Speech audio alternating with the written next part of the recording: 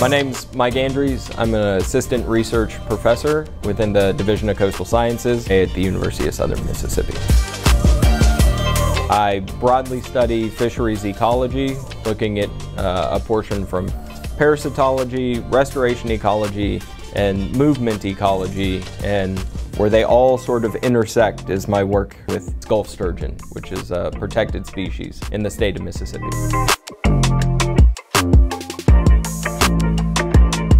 As Gulf Sturgeon is the intersect between all the themes of research that I do, we have different ways of studying them. We catch them, and so we use passive gear called a gill net. We return back, we put 3 different types of tags in them so that we can easily identify them, and one of those tags we use for actually tracking their movements. We measure them for length and weight. We then take samples that help us provide additional information on the population of Gulf Sturgeon, their structure, the numbers, and where they're from.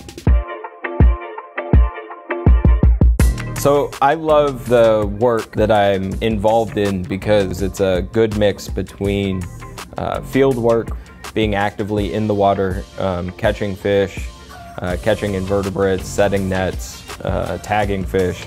But in my role now, there's a training aspect that has to happen. So I enjoy being able to train my students and my technicians to be able to go do that work on their own, and then I'm given the freedom to do a lot of the data analyses back in the lab.